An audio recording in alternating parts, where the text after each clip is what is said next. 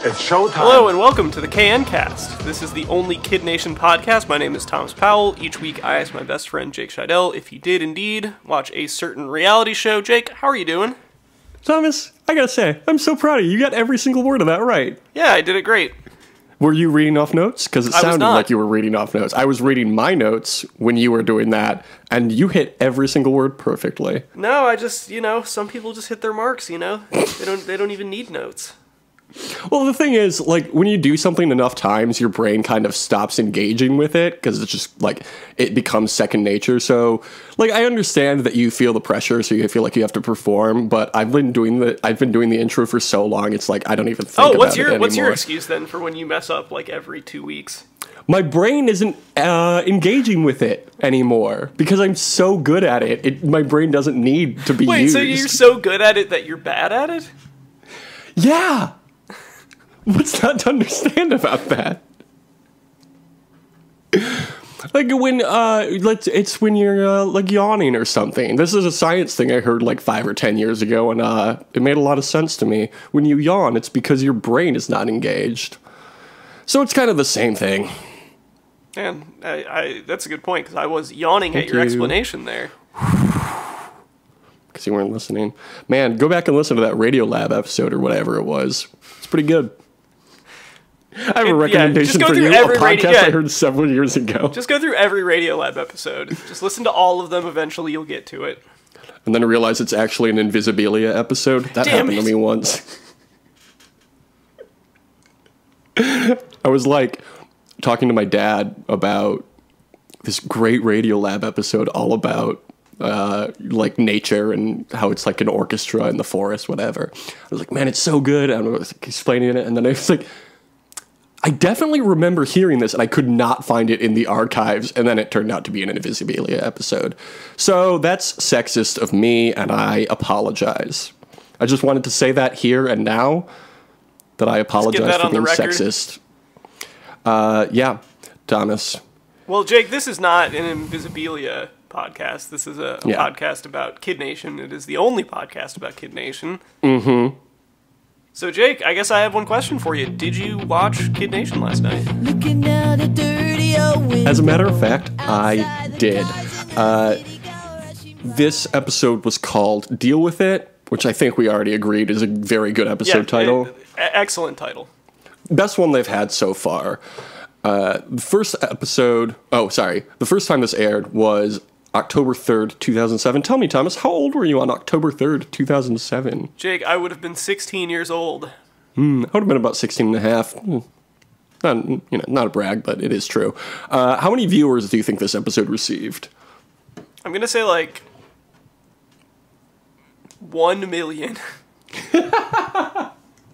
I think that's what it's received since, but this received 7.5 million viewers its first airing, whereas the premiere episode had just over 9 million, and it has been steadily decreasing since. Can you believe it? I can believe it. As a matter of fact, it makes a lot of sense. They do Irish car bombs in the saloon. Was that cool? Did you think it was cool when they dropped shots in their root beer? Were they doing that? I guess I didn't notice that they did that. That was like what the episode opened with. I was like, I don't know what you're trying to get at here. Cody says that man needs his root beer. Big episode for Cody. Yeah, big time. Did you like him? I mean, he's certainly a character. Too true. So, some girls don't go to the party in the saloon because they want to be well rested for the next day of taking care of the town. I think that was a pretty smart idea, to be honest. I mean, it was because they had a challenge, right? Like, the next day, so... A showdown, yes. You want to make sure that your energy's up. That's true. Yeah, I never go out drinking if I've got a challenge the next day. And that is every day. Every day is a challenge. Greg bangs some pots and pans together to wake people up. And that's just like a classic reality show move. I was a big fan of that happening. It was very funny. Yes, this quickly got out of hand, though. The whole nation of kids got out of hand quickly. They need a Law and Order president. They need a bossy president like President Bush. Oh, God. Yeah. The town journal tells the town to implement a curfew. And like, who's the mayor here? Lori Heavyfoot? Whoa. You know? Remember? Lori Liefoot. Yeah, that's what they call her now. Because she's always lying. Greg calls Sophia the B word, and then they both call each other the village idiot. There was a lot of cursing going on from Greg. Yeah, and cursing, no good. The little kids don't like it. No bueno. The small children are not happy. What do you think of Greg and Sophia? I feel like they're kind of like the Baylor and what's-his-name of San Juan del Survivor. Of Kid Nation, rather. They definitely are the Baylor and what's-his-name. As I wrote that in my notes, I was like, oh yeah, which one was it? I know we just watched this 3 weeks ago, but I've already forgotten which brother made it further. Was it Alec? I'm leaning towards Alec, but I'm not 100% sure. Are you shipping Greg and Sophia? No, I would say that I am not shipping Greg and... I'm not shipping anyone. They're fucking children, dude. Children have crushes? What are you talking about? Children are like the main proprietors of crushes. They're allowed... Look, the kids are allowed to have crutches. Crutches. They're also allowed to have crutches. But, but yeah, as an adult, like, I'm not trying to, like, will anything into existence. I'm not trying to live vicariously through these children. No, speak for yourself. That's what TV was made for. Did you even watch the new Charlie Kaufman movie? Then there's a town meeting, and the town council tells them that the curfew is 9:30, and everybody gets really pissed, but then they go along with it, I guess. Did you guys get a curfew in Grand Rapids? I think we had it for like a day or two. Yeah. I think our curfew was 9 o'clock, which is 30 minutes earlier than the kids in Bonanza City, and it's mostly adults here. Crazy. So, just saying, Lori Lightfoot, she'd never make it in the Kid Nation. Cody and some of the other boys go hiking and stumble upon some wild cows. And then Cody approaches a huge bull that didn't run off when they chased all the cows. Did you think Cody was gonna die here? It really, like, seemed like Cody was gonna die. Like, I know that they have production staff there, but you'd think somebody would have been like, hey, don't do that. Yeah. I think they probably weren't actually wild. So maybe they were like, these are tame cows. They're not gonna hurt these kids. Well, yeah, but that bull, like, it looked like it could do some damage on Cody. Yeah, oh, definitely. I still think it was probably wildly irresponsible, but... Yeah. There's a lot of that this week. The Wildly Irresponsible West. It was like, I can see why this show wasn't brought back. Yeah, it's not great. There was a big food fight in the kitchen also, which really upset me also. Oh, where they were all throwing flour on each other? God, that pissed me off so much. I was like, oh, I understand parents now. Yeah. I did keep thinking, like, oh, somebody's going to have to clean that up, huh? Mm-hmm. And that person is Mallory, even though she's not part of the kitchen staff. She says, as also, the upper class, we don't have to work for our paycheck. Man, dropping gems every episode, these kids. What was her like... She was attempting to clean it up, but she was just kind of like raking the ground that had flour on it. Yeah, she was raking the flour through the sand. Yeah, it didn't seem like there was that much of a plan there. No. I mean, she's a child. Yeah, she doesn't know anything. Obviously, you need a mop if you're going to clean up flour. At the showdown, each district has to find sheep with their specific playing card on it. And then the town council member calls out for their team the names of the sheep. I really liked this challenge, to be honest. Yeah, this was good. This was a lot of fun. One of the sheep is named Jeb, which was very funny because they talk about Bush so much on this show. And then another one was named JR, but they call out for Junior, which was like, that's not his name. Junior is J lowercase r. JR is a specific name. Like, I can't believe that these 10-year-olds didn't recognize a reference to Dallas, a show that ended a year before any of them were born. Yeah, or Jim Ross. One of the two. It was probably a Jim Ross reference. Oof. What's his name? Jonathan Karsh loves Jim Ross. That's a fact. The yellow team wins and becomes the upper class, I think we said last week that's the right move. That's definitely where they should be because they're not going to do anything otherwise. Because they're not going to work anyway. Yeah. So fine, whatever. Blue becomes the merchants. Do you know what the merchants do? I feel like they're the most overlooked of all the classes. They run the shop, like they run the general store, I guess, and the saloon. Oh, okay, sure. But then they implied like Mallory was a great businesswoman, like she's been doing it the whole time, but she hasn't been on the merchant team. Man, they really should have colored buffs, because I never know what team anyone is on. Do you remember what team Mallory's on? Mallory is on the blue team. Well, that does make sense, because she was in the saloon. Not saloon. Aren't they wearing, like, blue t-shirts? I feel like they always have something identifying themselves. Oh, I don't know. I'm not paying super close attention.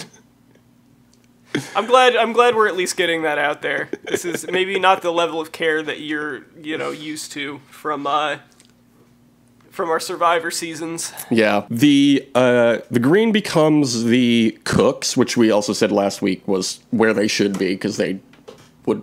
Sophia's on the green team, I know that. Right? Sophia is indeed on the green team. And she's the one who cooked all the food for them in the first episode. So that makes sense that they would end up there. That's good. And then the red team finishes in last, but they do finish in time to win either a microwave or 40 pizzas. The people all want pizza, obviously, but the town council goes off to discuss it. Well, the whole town chants for pizza. What would you pick if you were on the town council? Would you rather go for pizza or would you rather go for a microwave? Man, thinking about it, like, I might still go for the pizza just because, like, the microwave usage is so situational. Like, what are they going to be making in there? Reheating oatmeal, maybe? Or, like, chicken? I don't know.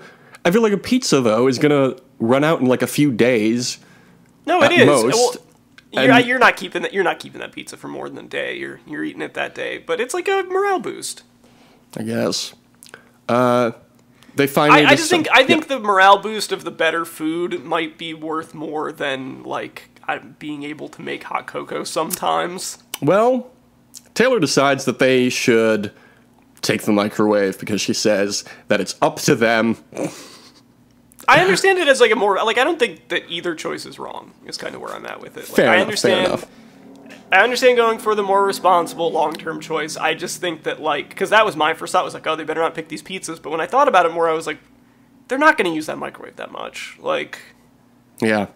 But whatever, either's fine. Taylor says that she compares herself again to President Bush, saying sometimes Bush has to be bossy. So that's good. What do you think of the town council as, like, a device in a reality show? I think it's interesting. So, they have to, like, have a majority vote to call new elections for it, or what? Like, I think it's up to Jonathan Karsh, to be honest. Oh, okay.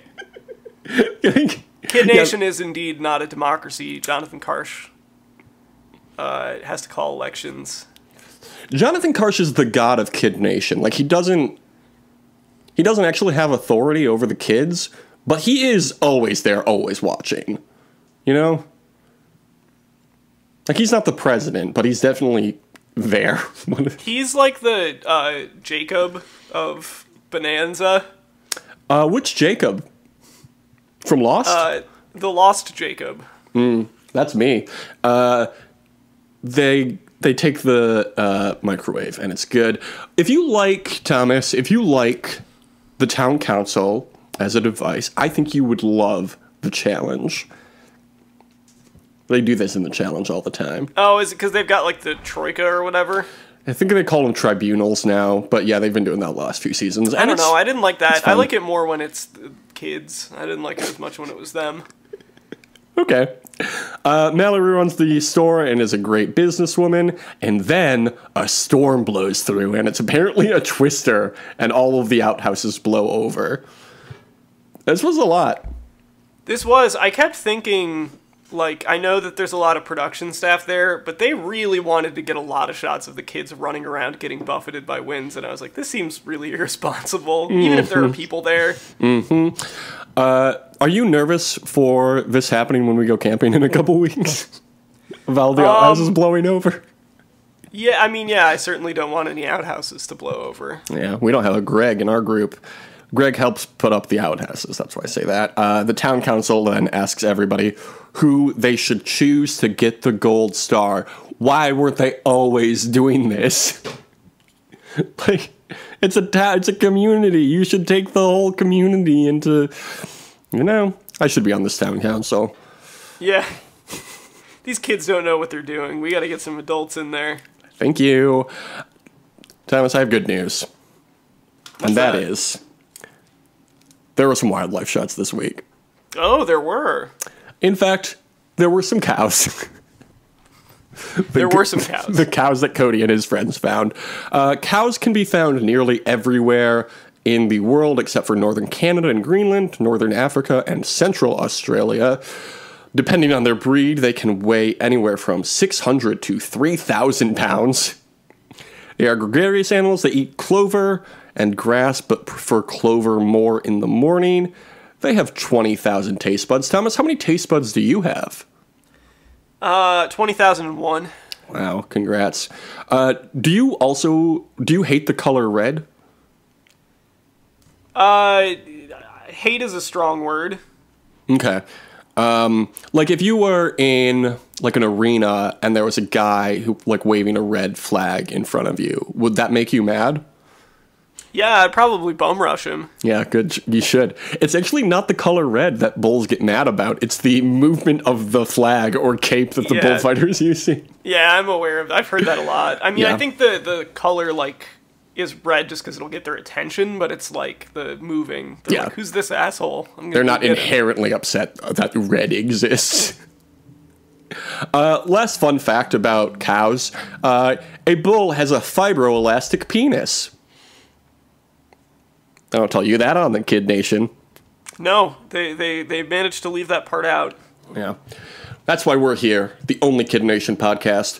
Then they have their town meeting, and I just wrote in my notes, usual Taylor shit. I don't think we need to go further into it's just the whole crowd yelling at Taylor. Sophia calls for a re-election, and then the whole town cheers, and then Taylor finally admits, we're gonna help. I don't buy it. No.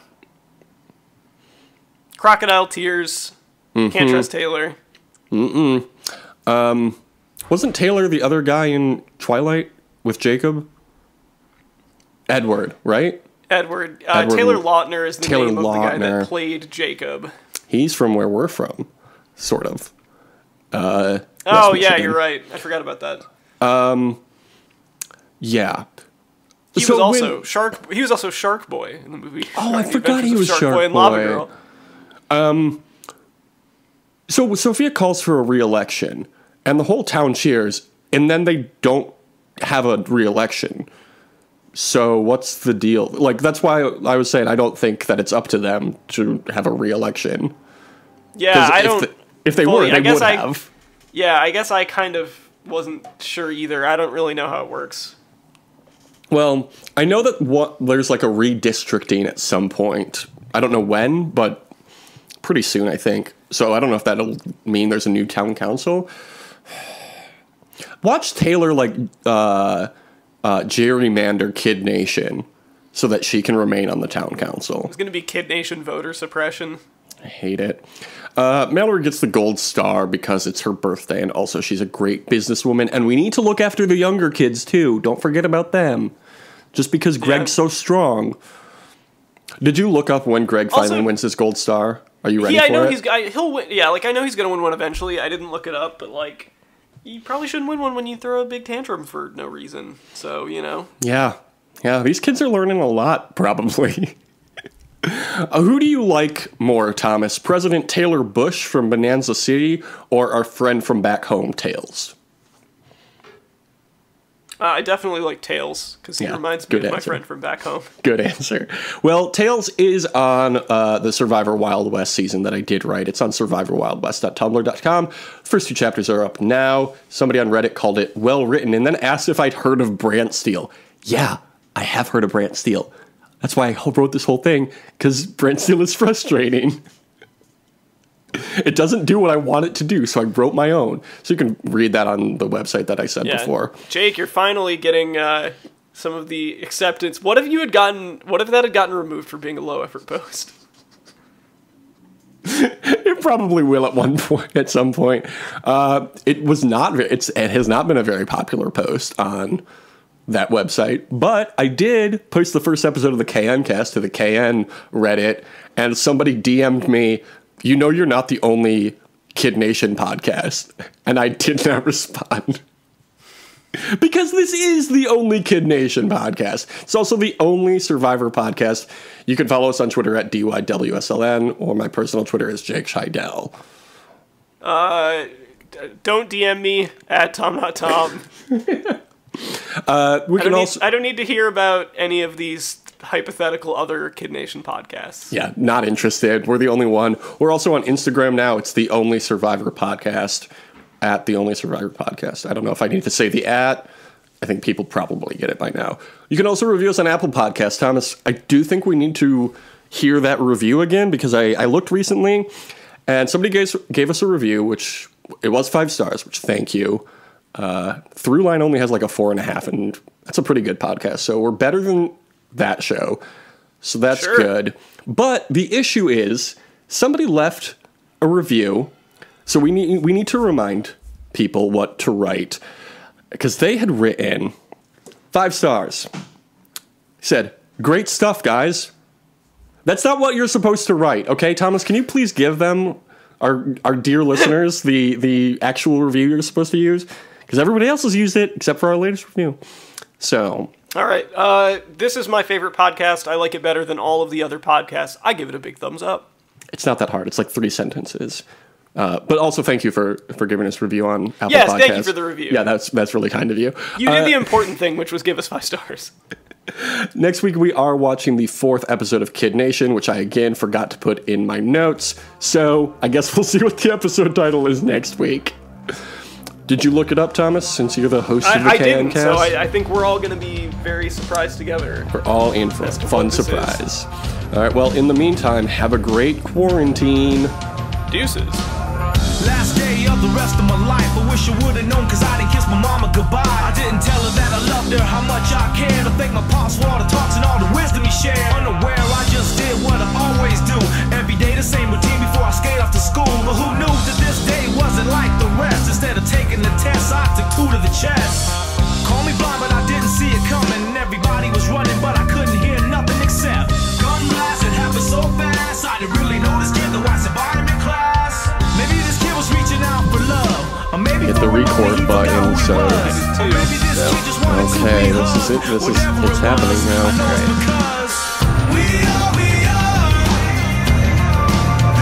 Kid. Kid. Kid. Kid. Little Susie, she was only 12. She was given the world with every chance to excel. Hang with the boys and hear the stories they tell. She might act kind of proud but no respect for herself. She finds love in all the wrong places. The same situations, just different faces. Changed up her pace since her daddy left her. Too bad he never told her she deserved much better. Johnny boy always played the fool. He broke all the rules so you would think he was cool. He was never really one of the guys. No matter how hard he tried, up the thought of suicide. It's kind of hard when you ain't got no friends. He put his life to an end, they might remember him then. You cross the line and there's no turning back. Told the world how he felt with the sound of a gat. Kid. Kid. Kid. Kid. Because they had written, let me find it.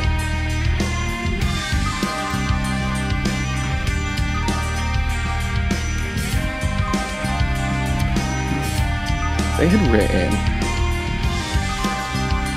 Man, we're really living up to that 5-star billing right now. Yeah, this is all getting caught up, Thomas. Claim, no matter what you say, it don't take away the pain that I feel inside. I'm tired of all the lies, don't nobody know why. It's the blind leading the blind. Guess that's the way that the story goes. Will it ever make sense? Somebody's gotta know. There's gotta be more to life than this. There's gotta be more to everything I thought exists. Kid. Kid. Kid. Kid. Kid. Kid. Kid. Kid. Kid. Kid. Kid. Kid. Kid. Kid. Kid.